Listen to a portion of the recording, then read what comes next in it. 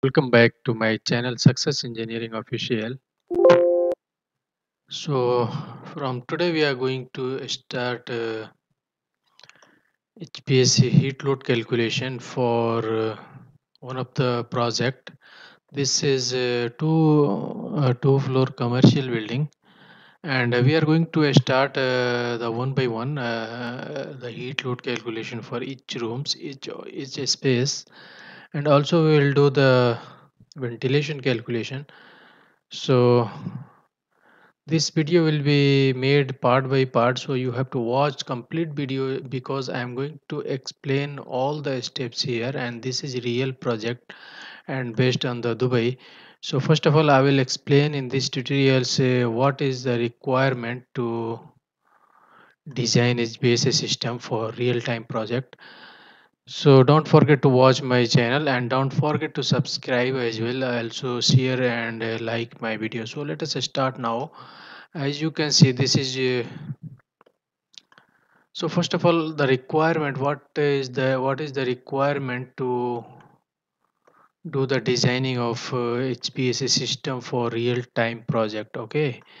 So first of all we need the drawing. Drawing means we need four drawings, which is floor plan first of all, okay, and then roof plan, and then section as well as elevation, okay, and next we required the inputs parameter like ambient temperature, indoor design temperature, okay, and then u value for wall, roof and windows all over whatever it is applicable, okay, and then next we need the client requirement as well, okay, because the design and selection of AC will be based on the client requirement. Okay. So first of all, let us start now. In this tutorials, you can see this is the ground floor. Okay. So this is ground floor layout for office block. Okay. In this you can see the so many offices are there. This is the technical manager office, secretary filling, production in charge. Okay. And this is meeting rooms. Okay. Receptions, and this is the main entrance. Okay. So this is a sales department and technical department. So all are offices only. So this is commercial building. So and here is the transformer room, electrical room, telecom room. Okay, and this is your store and pantry. And these are the gents toilets. Okay, and this is the lift just to go lift and a staircase to go from ground floor to first floor. Okay, and this is gents toilet as well, and this is the ladies toilets. So first of all, you have to read the drawing and study the drawing, okay? And this is the IT office, server room, translators, and planning rooms, okay? So I will show you here. You can see this is the template, okay? And this is one of contractor here in UAE, designed by that contractor, and this is for Hamriya Steel, okay? And this is the consultant, model consultant, engineering consultant, okay? So this is the real time project, and this is executed in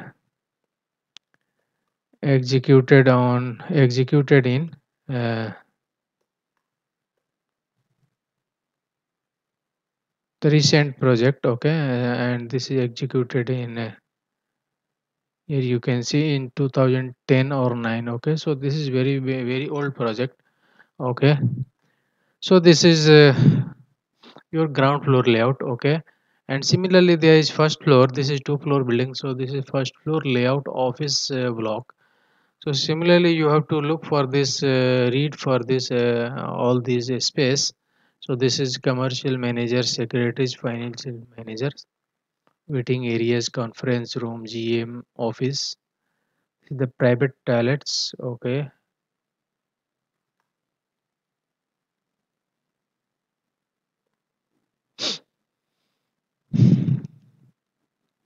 advisor, secretaries, and admin manager. And here is the pantry and store, gents toilet and stair and lifts always. And here is the ladies toilets. And here these rows, there is marketing manager, transport and logistics. Okay, and this is procurement and accounts. So these are the spaces available in this building. Okay, so this is your floor plan. So first you require the floor plan and study it. Okay, then you need the roof plan. Okay, so this is the roof plan. You can see here the roof layout for office block. Okay, and then you need the elevation and section. So here is the elevation drawing. You can see the elevation D, C, and this is the elevation B. Okay, and then elevation A. So this is the front elevation, and this is the rear elevation, and these are the side elevation. So from the plan you can see this elevation A here. This is the A. Okay, so you are looking from this side. This is the view of elevation A. Okay, and this is the elevation V. So if you want to look for this drawing, you have to go for elevation drawing here. Okay, 05A03.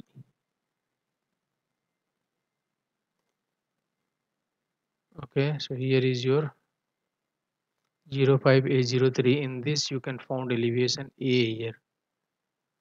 Okay, so in this elevation we are getting the height of the building. Okay, as well as the window and door heights.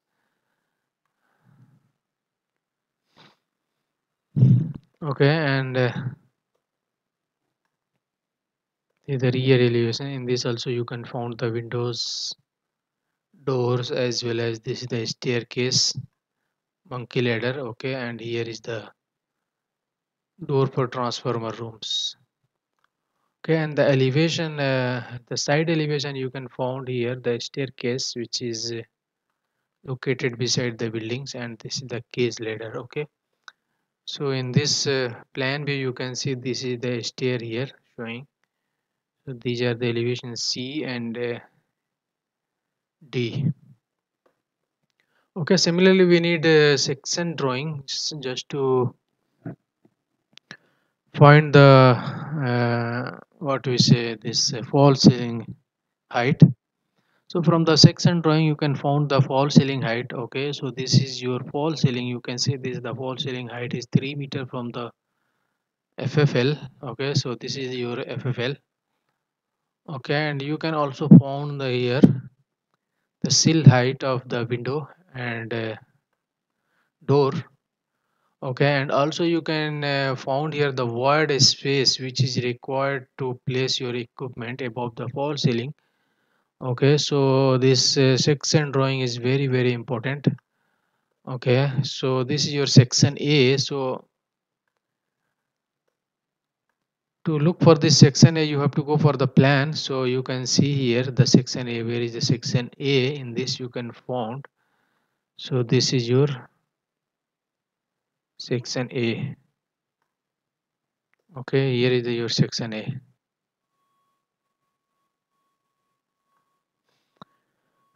Section A. So section A, which is your corridor, all are corridor, and here is the meeting room, conference room, meeting room, technical department. So you can find here the meeting room.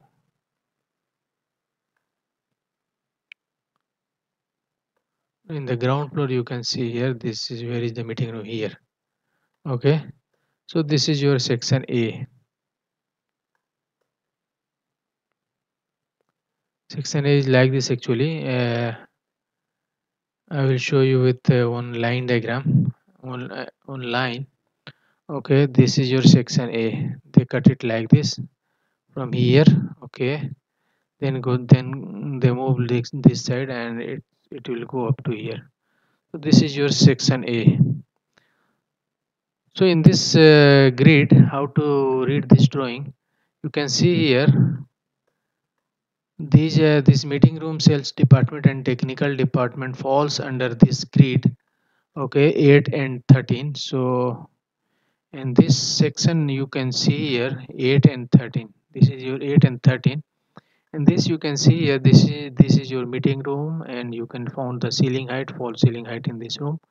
sales department technical, and after that there is showing here corridor. That means this section is cut like this, see. Then you stand here, for example, you are looking from this side, okay, so you are looking from this side, and this is your arrow, okay, you are here, okay, here looking from this side, so cut the section here and looking from this side, so you can see this is these are the offices. And now you move here, you can move your arrow here, okay, put it here. So you cut this section here, and then you can see only this corridor. Okay, so these are the drawings. So we have to start first of all the load calculation for each space. So this will be very interesting and very important for the experience as well as beginner, because I am going to design the DX system here, and as well as VRF as well as chilled water system. So all the concept will be clear in this project, and also I'm going to do the ventilation calculation for all these toilets, okay. And after that I'm going to design the plumbing system as well in this drainage and water supply. So this there will be more videos, part by part will come to you, so please keep watching my all the videos, okay. And you will learn the concept for the real time project. So in the I hope you guys learn what is the requirement for designing the HVAC system for real time project. Uh, so I hope you guys learn something from this video. So next time whenever you start any project, you have to gather all the information first before I start the designing, okay, and then you can start the designing. So I hope you guys learn something from this video. So in the next tutorials I am going to start from the ground floor, the load calculation in the HAP, because just to save the time, so I will use the HAP because in the real project we are using the HAP only. So in India as well as UAE and Middle East, mostly we are using the HAP software. So I will do the designing in the HAP load calculation. Then from the load calculation I will select the AC, okay, we will select the AC units, and I will decide and select the AC units. Then I will do the drafting as well here. So this project will be very big, okay, and my video will be too long. If I will make one video, so it will be too long. So I will make the part by part, and I will explain you all the concepts here. So don't forget to watch my next video.